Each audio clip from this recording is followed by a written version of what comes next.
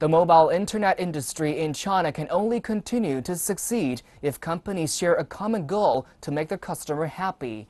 And as Lifestyles learned, they're very aware of that fact.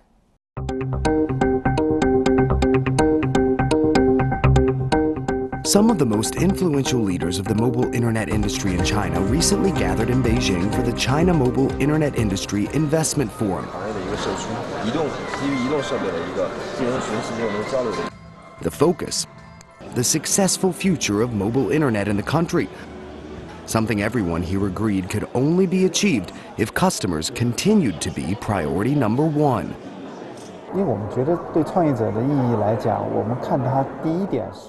The most important thing is getting and keeping the user's interest, making sure the users like our products. According to Joe Kui, a partner in a venture capital firm in China, if the customer isn't happy, a good business plan is useless. James Shin, vice president of Qualcomm, a US-based wireless telecommunications company, agrees. A few companies, they cannot deliver what they promised, right? Sometimes it's not their fault. Sometimes just not happened as people expected. So yeah, our portfolio companies, most of them are very successful.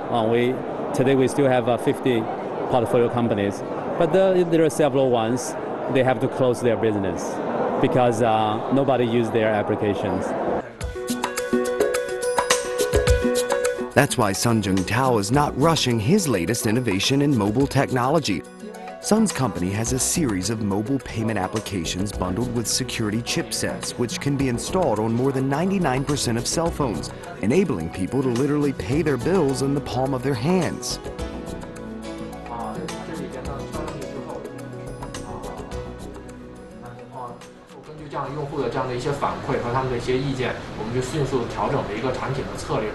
We have to constantly improve the user experiences of our mobile payment apps according to client feedback and complaints. This is one of the most important focus in our daily work. And as with any business, there are many complaints. Mobile internet is quite new in China. In fact, it wasn't introduced until 2009. As a result, some people in the country are weary of the new technology. I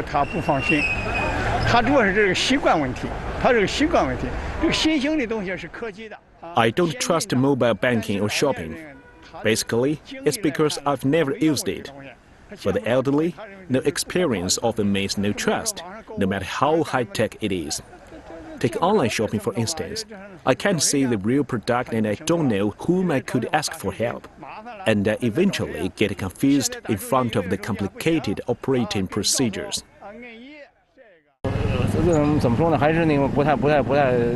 I'm not good at learning the new functions on a smartphone.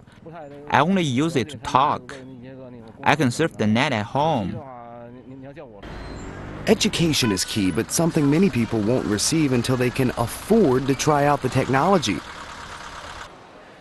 And the cost of mobile internet in China is preventing many people from making the purchase. It costs me about $3 per month for a 250 MB package. I have to pay extra bills if I surf the net too much, so I would have to go to places that offer free Wi-Fi. The cost of the service isn't the only complaint from customers. Many people don't like the high cost of the apps that are needed to take full advantage of mobile technology. Well, actually, I had a discussion about this yesterday with my friend. Normally, we will prefer to have some free apps if they are like the usage are not really different. But if I really need to use it, for example, for my job or for some other circumstances, probably I will buy. Price, education, and other hiccups in the expansion of the mobile internet industry are constant topics of discussion at events like the China Mobile Internet Industry Investment Forum.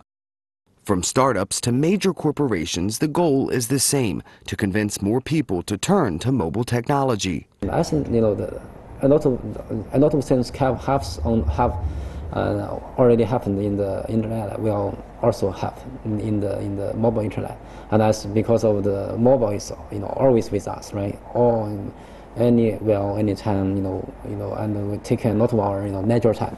We are on the train, on the bus, on the taxi. we can still use the mobile internet. So they will change our daily life. The number of mobile internet users in China is expected to reach an estimated 800 million people within 5 years. That is, if companies continue to make keeping the customer happy their #1 goal. If they do, the world's most populated country will become the world's most connected.